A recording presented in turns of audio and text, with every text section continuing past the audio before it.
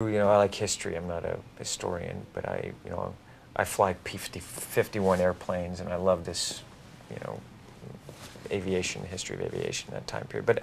And I knew pieces of it about whether, you know, I heard Rommel in the briefcase under the table, but not whatever I thought. You know, I think when I talk to people, some people in America definitely don't know it, but what I found was a fascinating story.